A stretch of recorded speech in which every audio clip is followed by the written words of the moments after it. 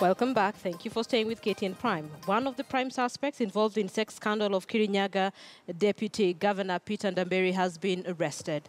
This comes hours after the deputy governor came out clean that he was a victim of extortion by a gang he says assaulted him.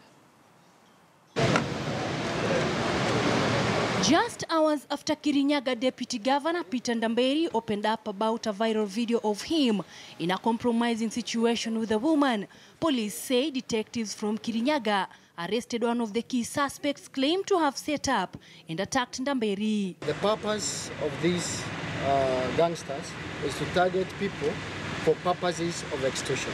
According to the West OCPD, Willie Simba, who spoke to KTN News on phone, the suspect, who is a former prison warder, attached to the deputy governor's bodyguard before the last election, was arrested Thursday morning in Kirinyaga and taken to Thika Police Divisional Headquarters for questioning. He is expected to be arraigned in court on Friday.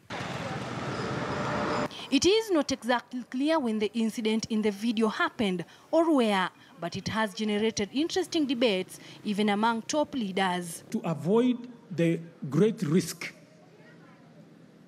of the devil engaging idle minds in your offices because you have kept your deputies jobless is really risky.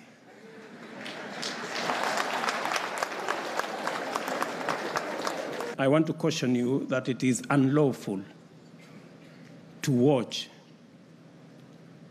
films that have not been sanctioned by the Kenya Films Classification Board. Police are still searching for the other suspects. Cecilia Kesho, KTN News.